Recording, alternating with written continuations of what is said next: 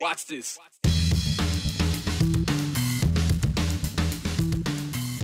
Idaho has gotten its share of national attention of late because we're growing so fast, because our housing costs are rising even faster, and because our executive branch is going through some things. But not all attention, national attention, has to be negative.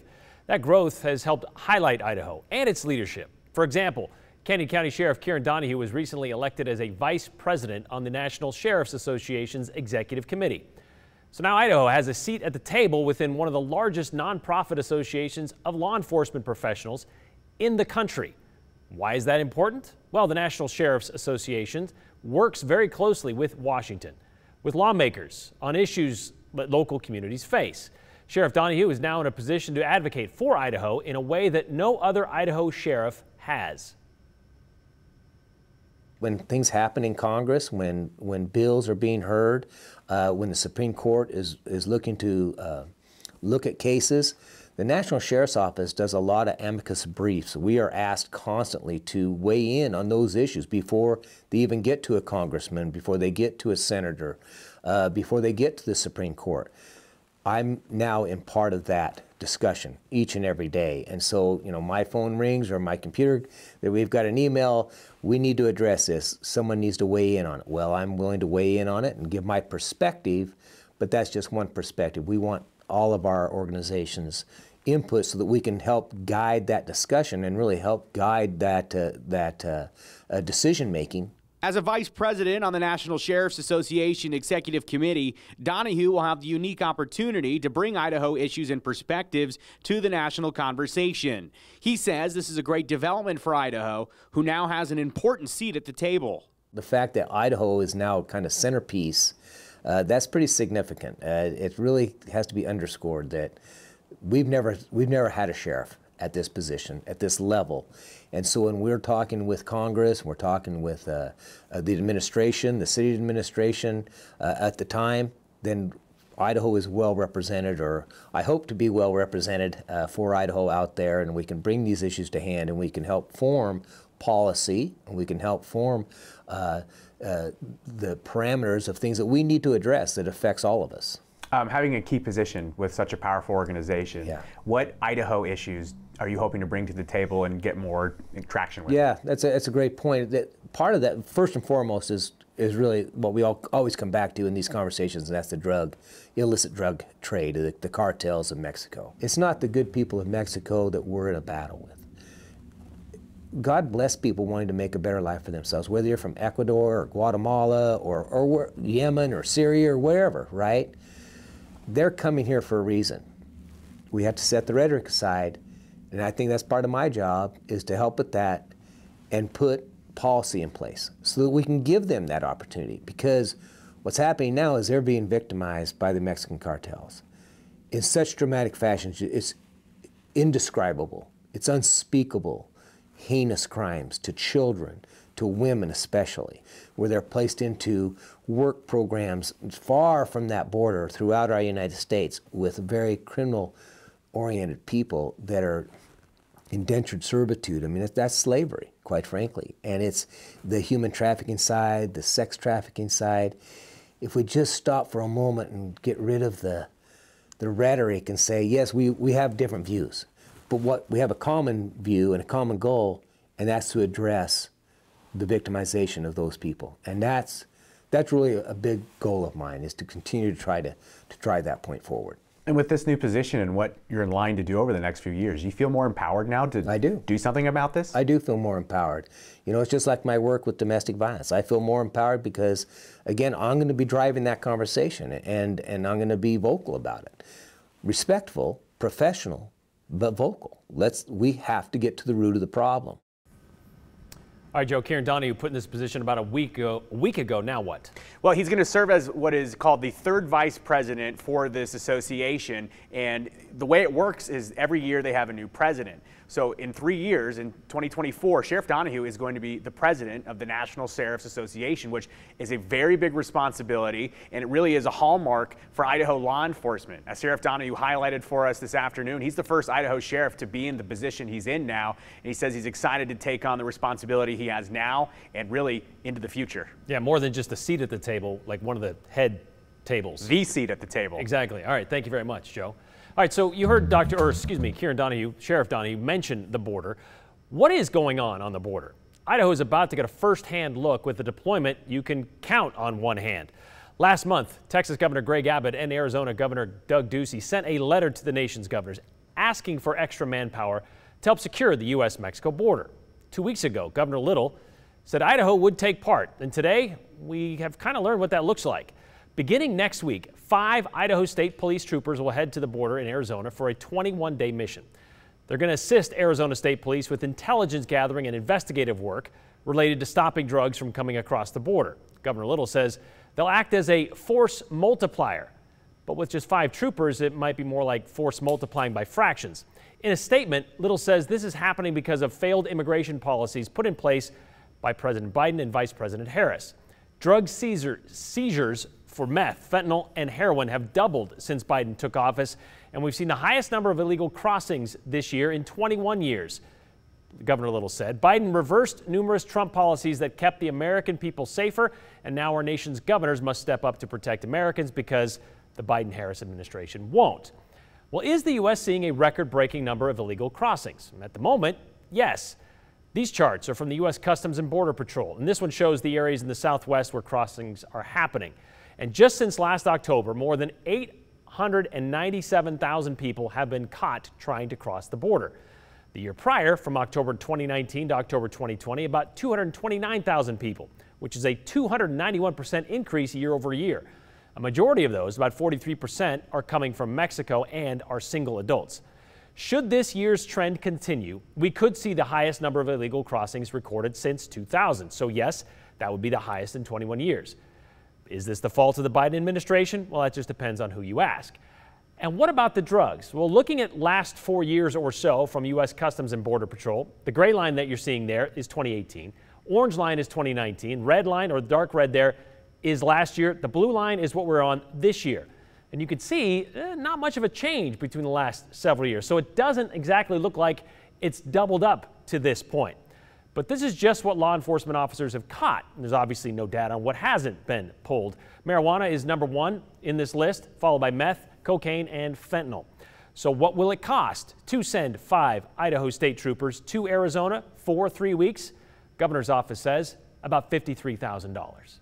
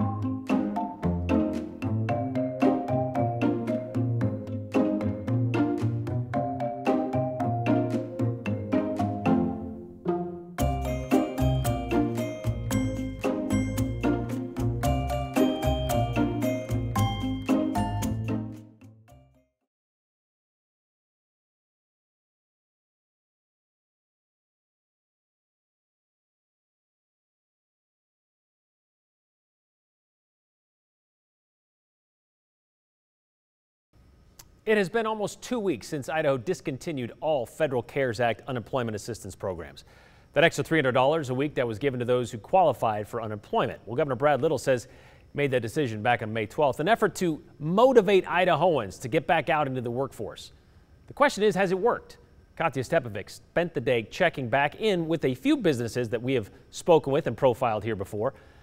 Some that just a month ago were so short-staffed they had to close down a couple days a week. So how are they doing now? What's your reaction to cutting that extra money in on? Oh, elated.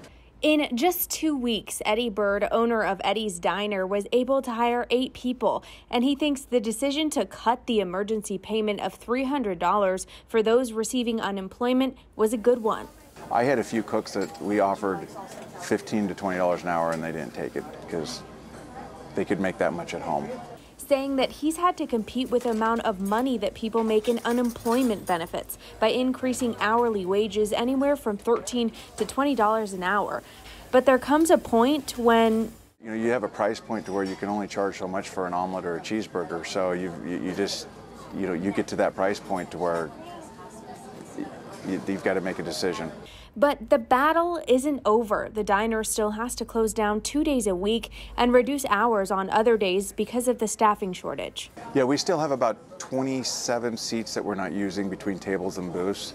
And the flow is actually better that way, but we just can't add it because we only have so many servers on the floor and so many cooks back there that it would overwhelm them, and then the service is poor for the customer.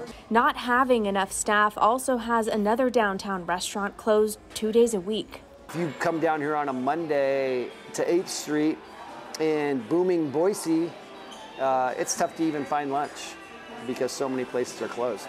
But Casey Montgomery, owner of Juniper, says after being able to hire 12 employees between all 3 of his restaurants in the last 2 weeks, he's hopeful that the ghost town feel will be a thing of the past. In the last couple of weeks, we have had more people answering help wanted ads. It's a huge relief because the main thing you want to do is you want to take care of people when they come into the restaurant, and you want to have happy employees. And so when you're trying to do 7 days with a short staff, it doesn't work.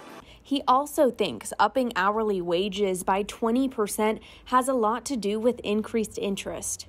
This definitely has made the restaurant industry reevaluate.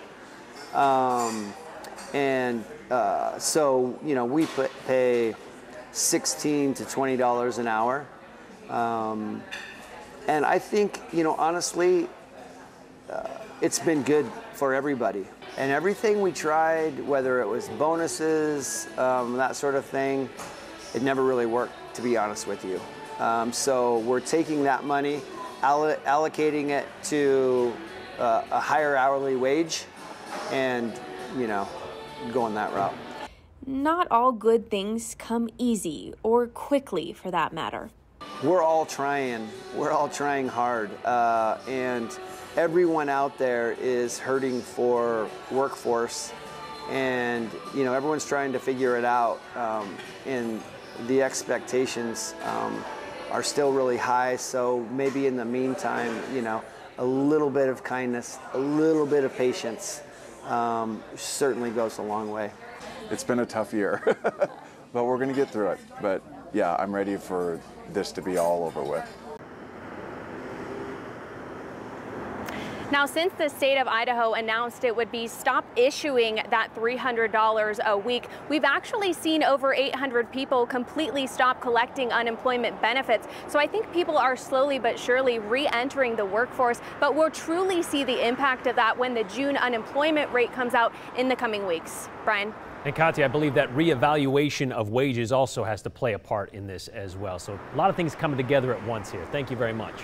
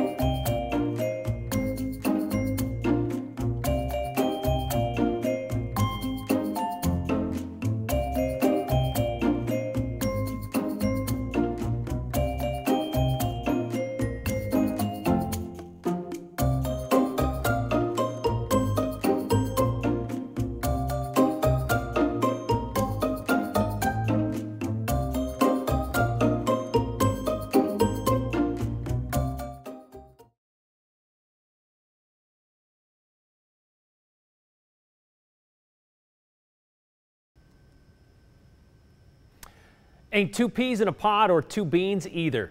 They ain't but one Pinto Bennett. Those are the words of Billy Joe Shaver, the legendary outlaw country singer-songwriter. Tuesday night, the one and only Pinto Bennett passed away at the age of 73. He'd been dealing with health issues for the better part of 2 decades. Heart attacks, strokes. He even caught COVID-19 last October. Still, his passing was sudden, according to his daughter. Pinto had been an icon in Idaho's music industry for more than 1 generation. From the time he first dragged his guitar around the world playing what he and many others called hard country. 6 years ago, I had the pleasure of meeting Pinto and spent a couple of hours talking to him about his career in country music. In celebration of Pinto Bennett, Gem State raised and the self-described honky-tonk hero of Idaho, we bring you today's 208 Redial.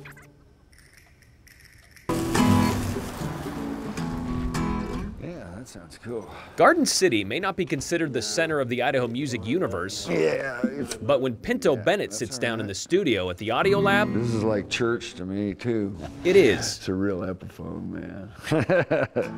Pinto, not exactly his given name. Yeah, it was given to me because I had spots. Grew up the freckled son of a sheep farmer in Elmore County.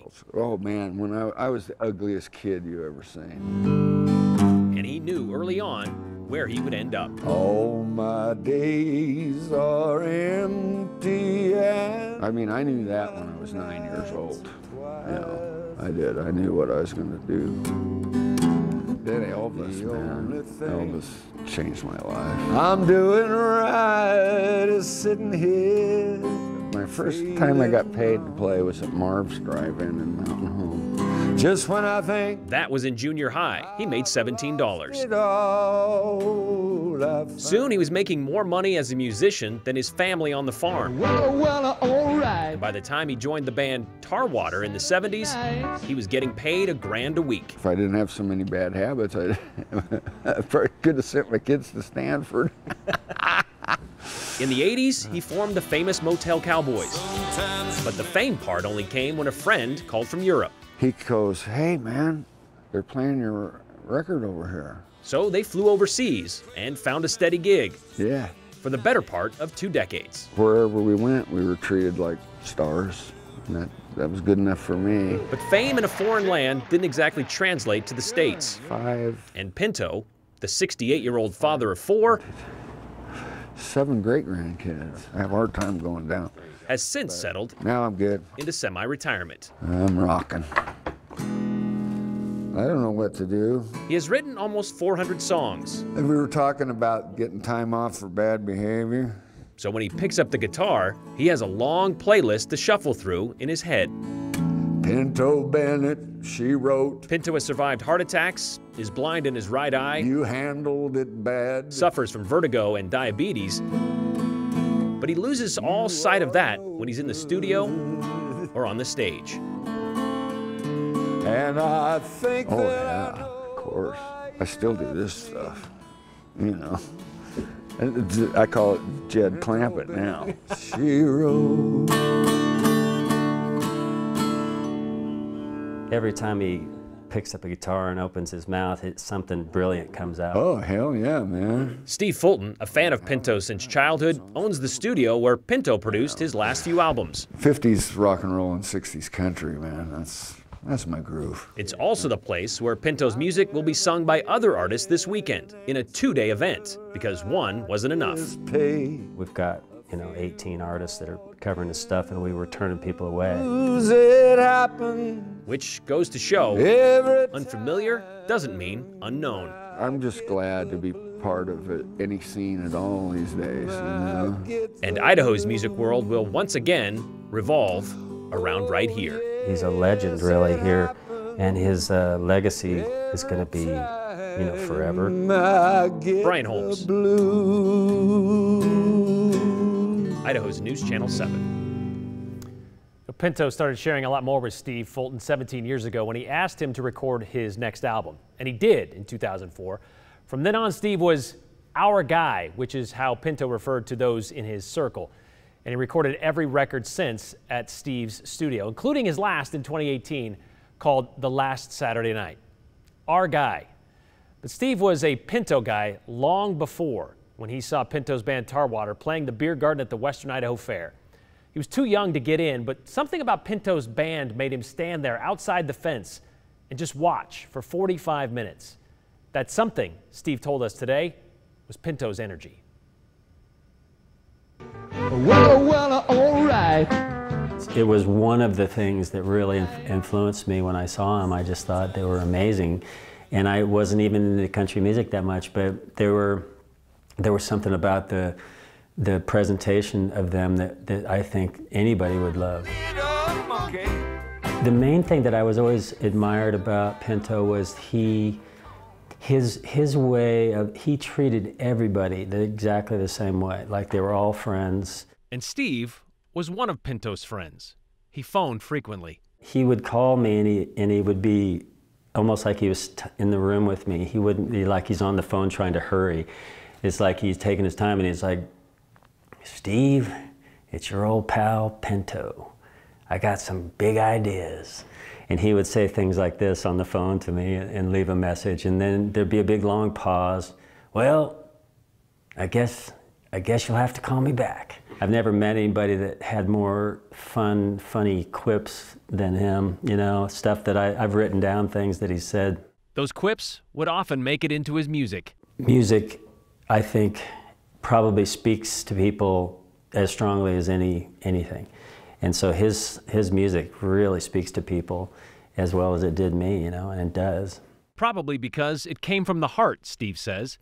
Pinto's songs highlighted his own highs and lows. He struggled with alcohol all of his life, and I experienced the good and the bad of it. You know, the good of it is that, you know, his big personality comes out even more in the beginning of a couple of drinks, and then if he goes too deep, you know, I've had to kind of be there with him when he did a couple of times. But you say he's honest.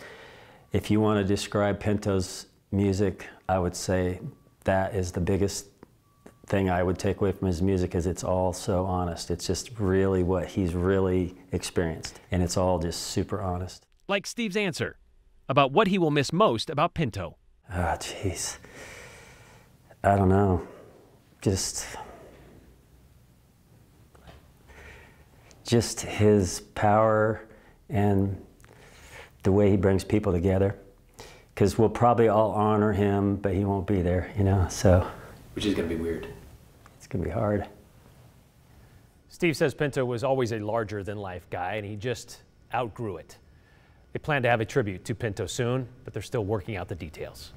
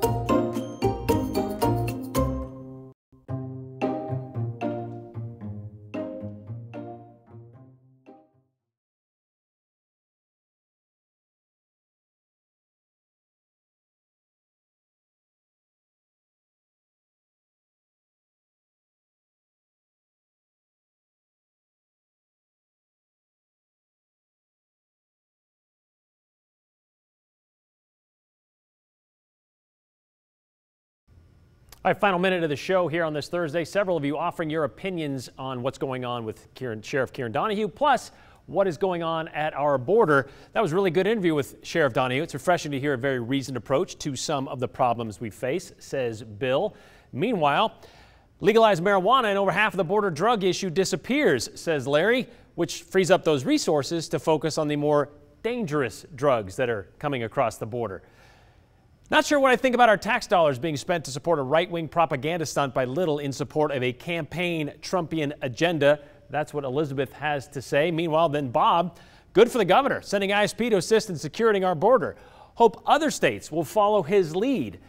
How about a GoFundMe page to finish the wall, says Bob. Well, I think they tried that before, and I think Steve Bannon was involved in that before, right? That didn't turn out so well, this kind of ground sourcing of funds to finish our country's border wall. All right, we're going to do it all again tomorrow. Hope you join us. We'll see you back here then. Have a good rest of your Thursday.